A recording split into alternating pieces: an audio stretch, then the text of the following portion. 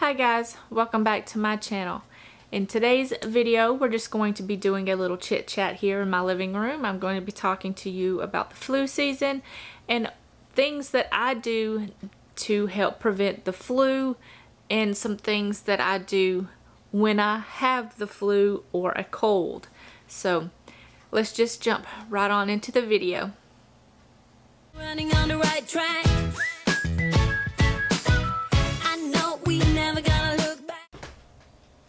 Okay guys, whether we like it or not, the flu season is here. It comes around the same time every year and so many people get the flu. But there are ways that you can get around the flu. There are some things that you can do to prevent the flu. And if you do get the flu, there are a few things that you can do to help you get better. So in today's video, we're just going to be talking about the many ways of prevention and what you can do while you have the flu. Now I have a little paper here and I just wrote down some of the things that I do when I have the flu or what I'm doing to prevent the flu. So I'm just going to go over those with you and just give you a little bit of information of how I do it. So the number one thing that I have on my list is wash your hands.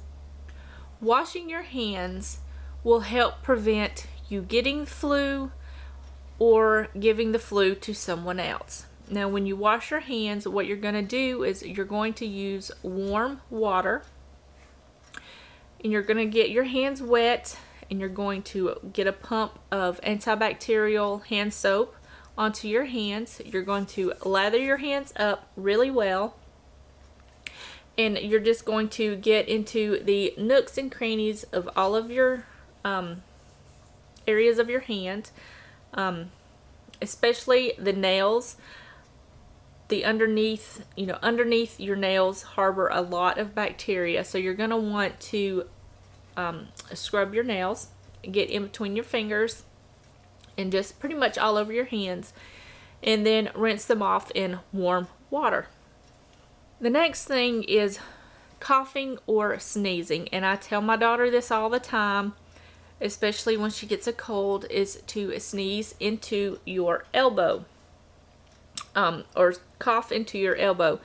This will help prevent your bacteria that comes from your sneeze or your cough, like your saliva, the bacteria in your saliva, from getting onto someone or something such as clothing or whatever.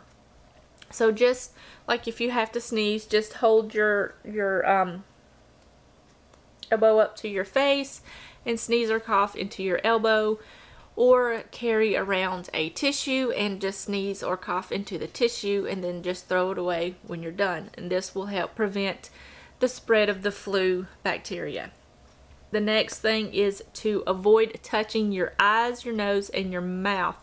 Because if you sneeze into your hands and you touch your eyes or your mouth or your nose, you're going to ingest all of that bacteria back into your body and you're just not going to get better. You're going to repeat that cycle all over again.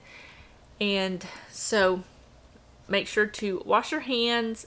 Don't touch your eyes, your face, pretty much your face. Don't touch your eyes, your nose, or your mouth to prevent that bacteria from getting back into your system.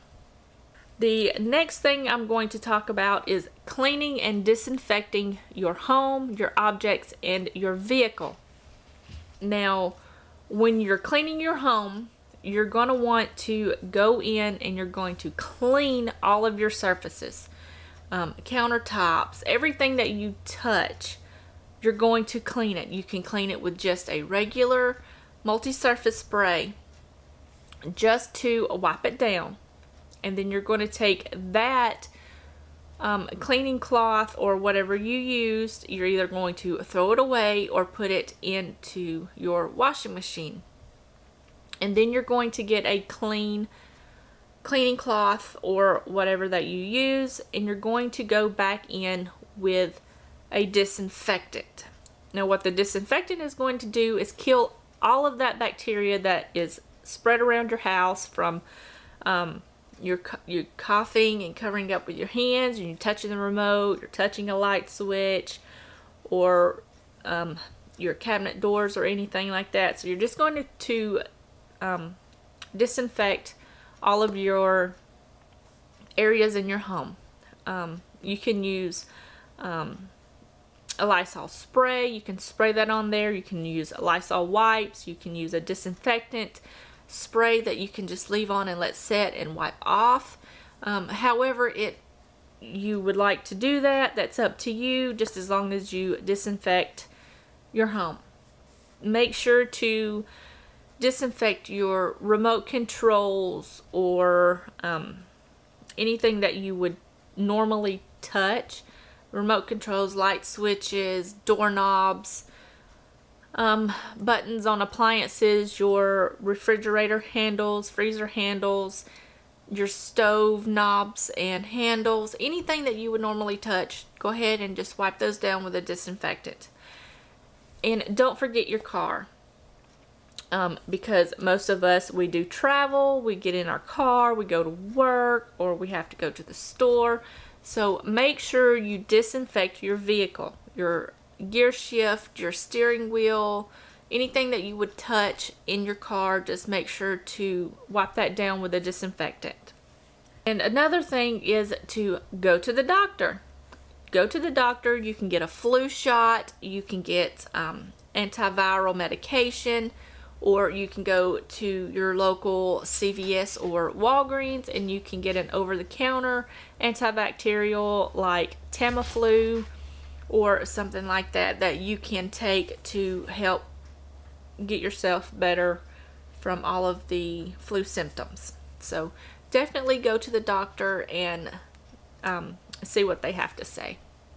Another thing is, if you are interested, or if you support it, I know a lot of people don't, but get the flu shot. This will help prevent you from getting the flu, and if you do get the flu, it will help prevent other people from getting the flu, especially if they have a compromised system. So if you're interested in that, you can definitely go in and see your doctor and schedule an appointment for your flu shot. You can do this also with your children as well, or any of your family members. And keep in mind that you do have the flu 24 hours after your fever subsides. So say today my fever has gone away, tomorrow your symptoms will go away. So it would be really good if you could like keep your child at home or keep yourself at home, so that way it will help you prevent in spreading the germs and bacteria from the flu. So remember, 24 hours after your fever goes away, you still have the flu. So stay at home. Get plenty of rest. A lot of people don't do this. Your body needs time to recuperate and flush all those toxins out of your body. So make sure you get plenty of sleep, plenty of rest. You can just grab a blanket, sit in your favorite chair, or lay on the couch and just rest. Your body needs lots of rest when you have the flu, so that way it can prep itself to get rid of the flu. And don't forget to hydrate. A lot of people, when they get the flu, they don't want to eat or drink anything, and it is very, very important for you to hydrate. Drink plenty of water. You can do bone broths or any kind of broth in general. You can put a little bit of pink salt in there so you can get your minerals back up in your body. So don't forget to hydrate. I would preferably, you can drink a Sprite or 7-Up if you want. That's completely up to you. But it is better if you get back the minerals and everything back into your body. So drink plenty of water, plenty of broth, bone broths, soups. You can do a lot of soups like tomato soup or any kind of broth soups like chicken noodle soup or stuff like that. So make sure to hydrate, and don't forget to put pink salt into your liquid so that way your body can stock up on those minerals. And the last thing I'm going to talk about is hand sanitizer. I have hand sanitizer with me all of the time, especially in my purse. I keep a little bottle of hand sanitizer in my purse. I keep it in my car. I always have some near me so that way if anybody is sick they can just pop this out and rub it on their hands. This is just a hand sanitizer that you can get from Bath and Body Works. This is the Mary Berry antibacterial hand gel. So what you're going to do is just put a little bit into your hands, and then you're just going to rub this together. Make sure you get into all of your lines and everything into your hands. Get it up underneath your nails, in between your fingers, and pretty much all over your hands. And it's going to take 15 to 20 seconds for the alcohol in the hand sanitizer to evaporate. So make sure you do that for 15 to 20 seconds to kill all of that bacteria. So with that being said, that is going to be it for this video. I hope you guys enjoyed it, and I hope it helps you during your flu season. And I will see you guys in the next video. Bye.